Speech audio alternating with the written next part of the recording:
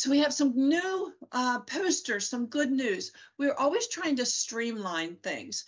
And in the past, if you wanted to share our information with your doctor, we would ask you to fill out a form. And then we have these hard cardstock little papers that you can take, that we mail out to your doctor.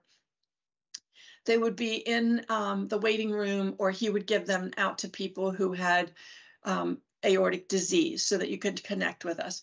Well, that's really expensive to do that. And it was really hard for us to keep up with, after we sent all of these out over the years, trying to keep up with which doctors, gave them out and need more, which doctors, didn't give them out, and so we shouldn't send them anymore.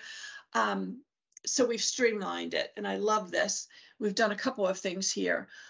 So what we have, we launched the patient awareness posters, and you can see a picture of it right here. It's very similar to the the table side cards. We still have those available, but this is streamlining it. So the patient awareness poster can be mailed to you. I think that's in packs of 10. So they would be mailed out to you for you to take. I don't know, if you belong to the YMCA and you want to, put one up there, take to your doctors, take to your community buildings and tack them up. You can make copies of them. You can keep a copy for yourself so that, make sure your doctors all have them in their waiting rooms, in their patient rooms.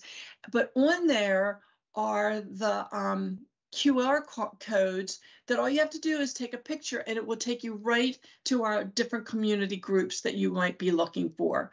And I think this is so great. This is not only going to save us some money, and money that we can put back into the community, but it's the more we can get people connected once they've experienced either a dissection or an aneurysm or whatever aortic disease they're dealing with. This is so wonderful to be a better way of getting in touch with people. So there's a form that you fill out. Please, please, please, as somebody who addresses things all the time for people, please leave your entire correct address. Please look at it before you push send. I can't tell you many times. I send out about 30 pieces of mail a month, and I can't tell you how many times I have to go look up the zip code because people don't put it in there, or they'll only give me their street address and their state, and I don't know what, or they're not the street address and the town, and I don't know what state it is. Then I have to go Google that. So anytime you fill out any of our forms, please, please, please take a moment and make sure that it's completely correct. But we want to get these out in your hands. So fill out those forms, and we'll get them out as soon as possible. After you spread them around your community, make sure that you keep one for yourself so that you can take, you have the copy, your one hard copy.